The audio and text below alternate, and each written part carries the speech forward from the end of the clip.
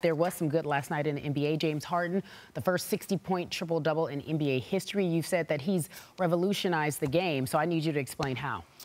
I see this all the time, and we're going to give a quick little demo here.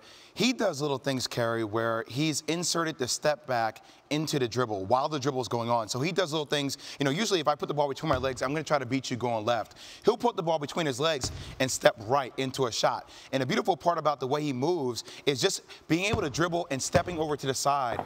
Being a lefty is unorthodox. Players who are righty, when you recover, usually recover out to the right hand. Just him bringing the ball on the inside as a lefty is different. And we're going to break down some of the tape to show you exactly what I mean. Because the footwork and the ability to create space with the footwork is everything about him. Just that little step back right there, that little push off the left foot gives a little bit of distance between him and the defender. Once again, a step back into another step back, literally having the defender on skates.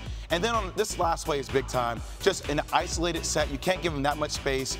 That little side step over, that little side crossover gives him the inch to get that shot off. And you're seeing why he is one of the most dominant players from the guard position.